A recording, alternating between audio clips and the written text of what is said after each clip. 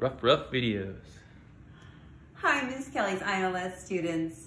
I miss you guys, and I'm here today to read a couple fun stories. This time when we read them, we're gonna kind of just read through them and have fun. When you're at home and you're reading with your parent or your caregiver, it's great to take pause at different pages and point out things, but we're just gonna have more fun reading these two. But first, let's take a deep breath in. Inhale up and exhale down. Inhale up and exhale down. Okay, the story that I've chosen is Skippyjon Jones in Mummy Trouble, and the author is Judy Schachner. So let's sit down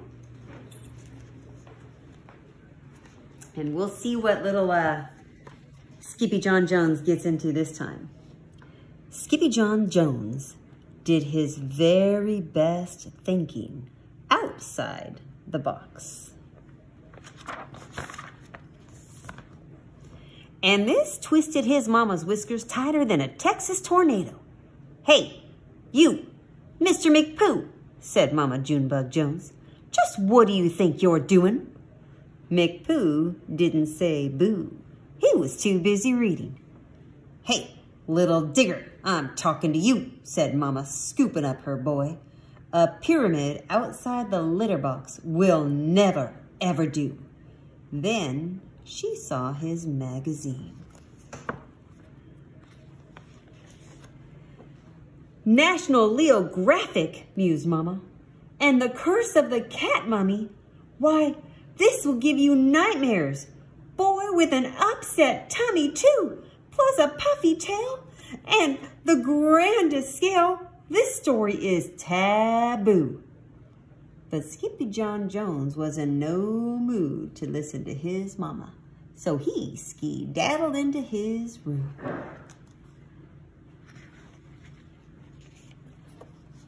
For a really good bounce on his big boy bed.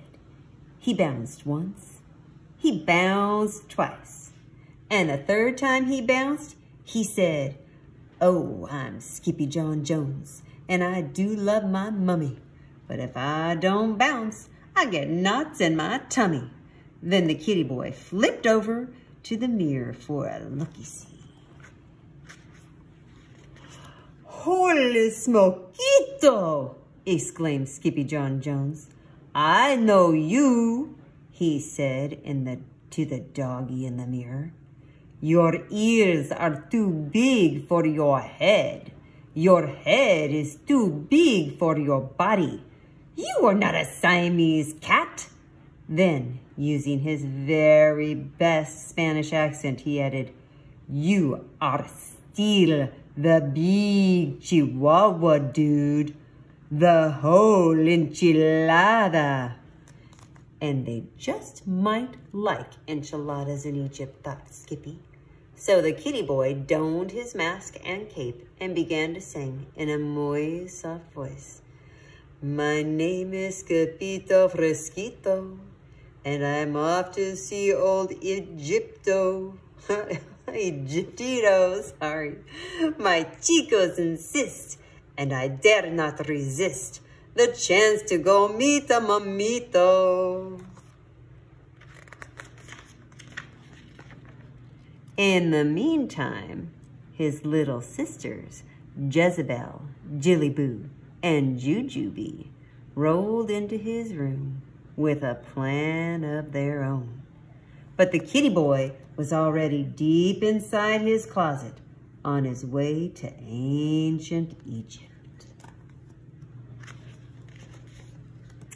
And paddling down the river Nile, who should sail right past but a kooky crocodile, hunkered down on his lumpy, bumpy back, were all of his old amigos, the Chimichangos pack. "A donde vas?" called out Skippito. "We are going to the undermundo," answered the Chihuahuas. "Not to the underwear!" exclaimed Skippito. "No, no, no," said the Puchitos. "You silly little beast, to the underworld, where momitos rest in peace. Peace? Exclaimed Skippyjo. Who wants to sleep in peace? We do, said the doggies. We hear they are to die for. You mean they are better than frijoles? Asked Skippyjo. Sí, mucho mejor, señor, said Poquito Tito. Vámonos, said Skippyjo. What are we waiting for? But then Don Diego, the biggest of the small ones, spoke up.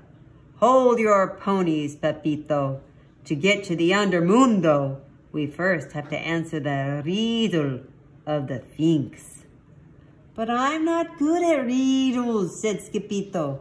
No problema, said Poquito Tito. You have a muy big brain. Then they set forth from the Rio Nile to find the Sphinx. The muchachos began to sing. Skippy, skipoo, Skippyjo, we only have one chance, Arito, to pass by the Sphinx, so don't be a jinx, just answer the riddle, dum-dito. The muchachos arrived at 4 o'clock sharp, but the Sphinx had been waiting forever. Don't let the gato get your tongue, dude, said Don Diego. What cat? Where? Asked Skippyjo. That cat there, said the perritos, pointing to the Sphinx. But before he could say anything, the great Sphinx spoke.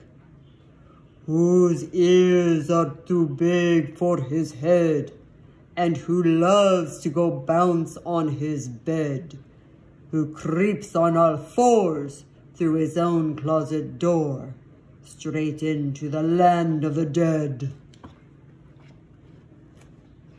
Skippyjo knew the answer to this riddle, but he was so nervous he coughed up a little fur ball. You call that an answer, dude? Said Don Diego. The answer, bellowed the Sphinx. So with his permission, the perritos were free to pass onto the tomb of King Rootin' Tootin' Kitten Kabootin'. When they finally reached the pyramid, the doggies burst into song and dance.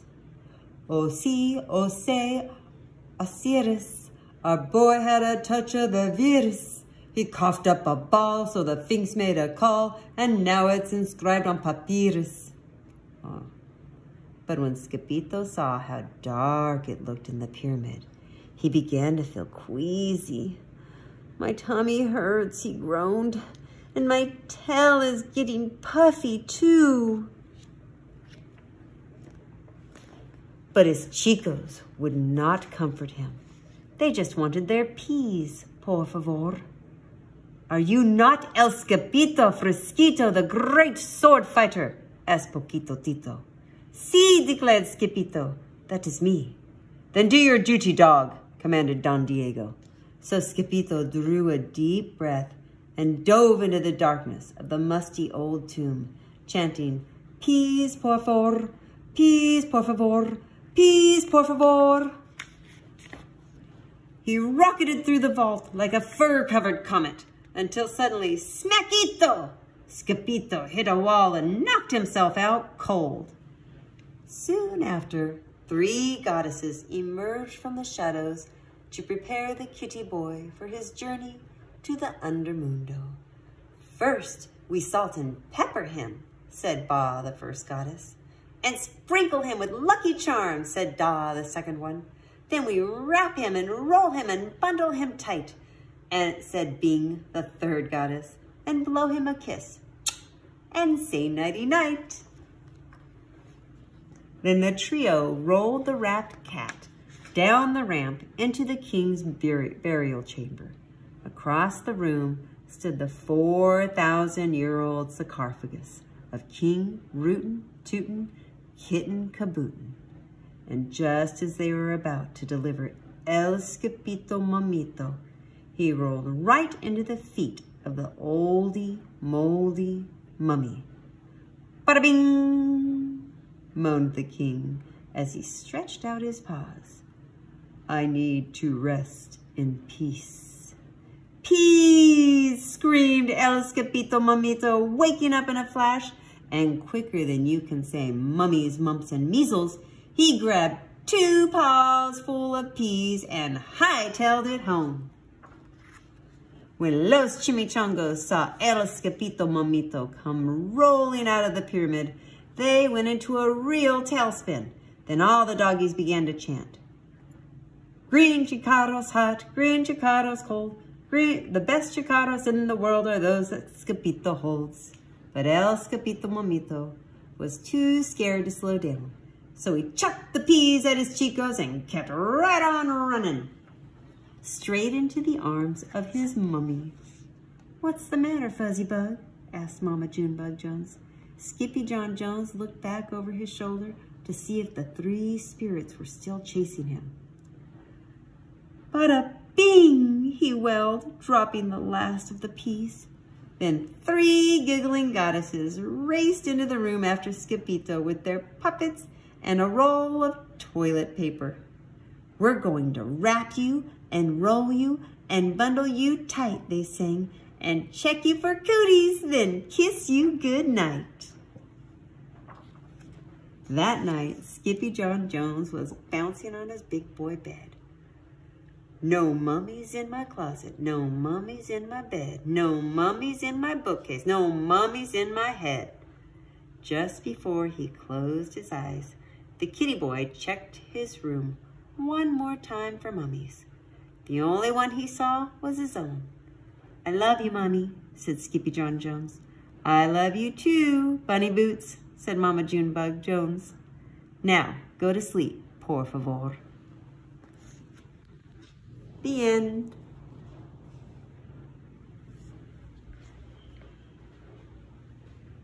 Rough videos.